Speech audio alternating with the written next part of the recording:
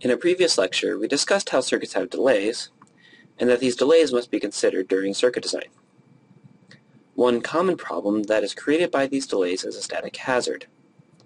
A static hazard is an error in circuit operation that is caused by different delay paths through a circuit. If a single input variable changes its value, and the output should stay a 0 before and after the change, that is called a static zero hazard. If a single input variable changes its value, and the output should stay a 1 before and after the change, that is called a static 1 hazard. We'll demonstrate a static 1 hazard with a multiplexer circuit. As we have previously shown, a 2-to-1 multiplexer can be specified with this K-map, a minimal Boolean expression.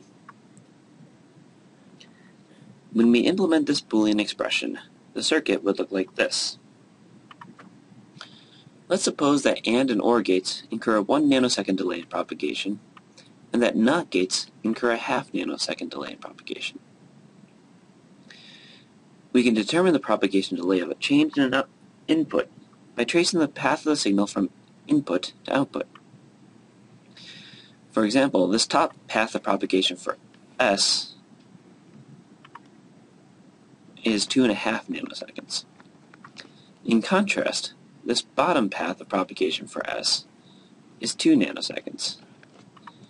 This difference in propagation delays in our circuit creates a static 1 hazard.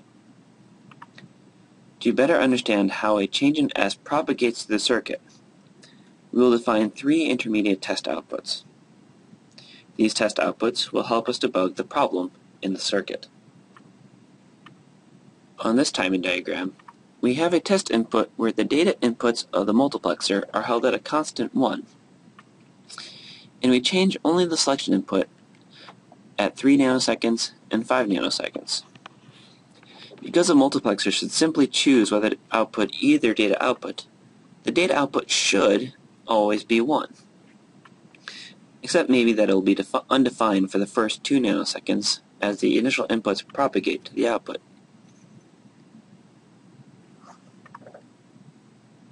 The complement of S waveform will be an inverted and delayed version of the S waveform. It will also be undefined for a half nanosecond. The output of the AND gate from the top path will be 1 nanosecond after both S prime and I0 are 1. It will be 0 or undefined at all other times.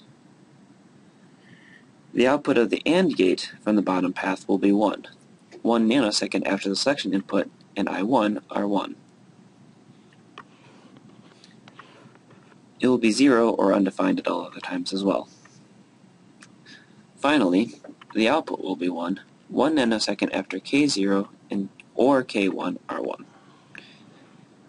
As you can see, the output dips down to 0 for half a nanosecond here because of the difference of propagation delay between the top and bottom paths to the OR gate. This dip is a static 1 hazard. Not all static hazards can be or even need to be fixed, but this one can be.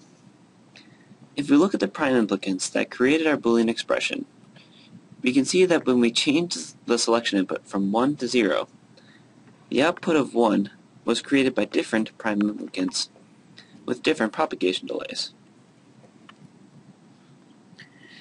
If we add a non-essential prime implicant to our expression, the change in S will not propagate through that branch of the circuit because S is not an input to that product term.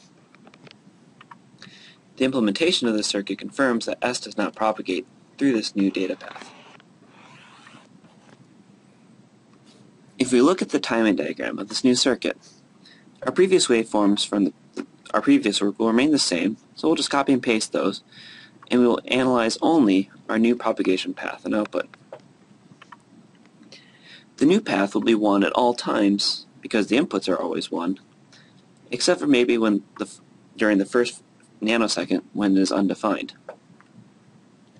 Because the output is 1, when any of the K test variables are 1, the output will always be 1 because K2 is always 1.